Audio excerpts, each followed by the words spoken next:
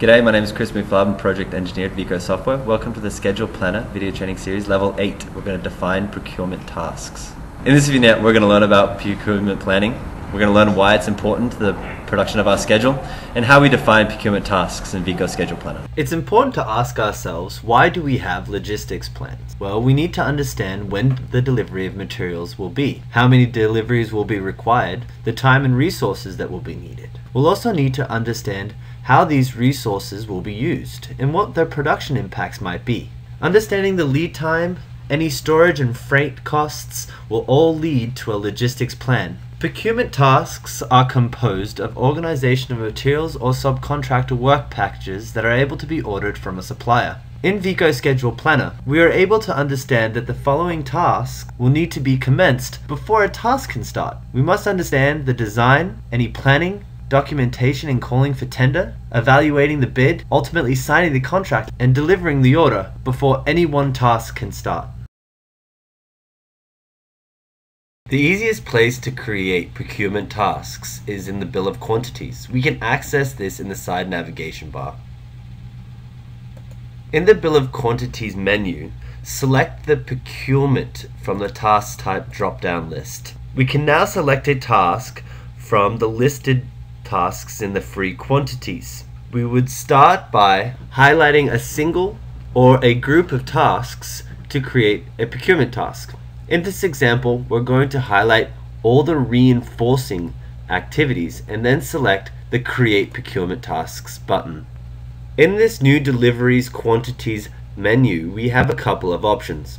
We can see that the reinforcing tasks exist in our item list, and we also have a procurement task type. The own task is work that will be done by the head contractor or direct labor. Subcontractor is work that will be done by the sub. And materials is materials supply only. We have the option here to select a couple of these tasks. So in this example, we're going to deselect the own task and select the subcontractor and material. Click OK to enter the Edit Procurement Tasks. We can now define this activity with a code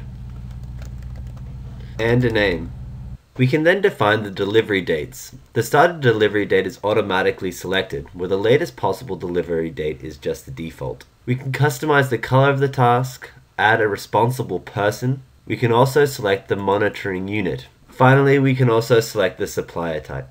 In the second tab, under the Quantity Data tab, we can decide how we will track the quantity of this procurement task. Within this, we know that our methods relate to our materials, where our resources relate to the people that will install them. This also holds true for our monitoring unit. Knowing that reinforcing will be measured in tonnage, we can select a monitoring unit in tons and select the Structure Method view. The Events dialog box displays information on the scheduling of the events, such as the planning, tendering, contracting, and ordering, and delivery for the procurement task. In this dialog box, we're given the option to manipulate the delay in weeks, alter the symbol, change the starting date, and add a responsible party. In the Dependencies dialog box, we will be able to define the dependencies of the procurement task. The additional dependency relationships required enable the procurement task to relate to more than one scheduled task. Because we've selected each of the rebar tasks, we can see that the dependency is automatically linked. Finally, we have the Diaries tab, which shows the records of the special dates of the procurement task. Note that by creating a procurement task, we have moved the free quantity rebar tasks to the new rebar procurement task. We can break down this rebar procurement task by breaking down the hierarchy. In this vignette, we've learnt that procurement planning is our first step to managing the supply chain. We've also learned that using location-based management systems, we can pull the procurement tasks to the scheduled activities. This means that we can calculate durations for just-in-time delivery.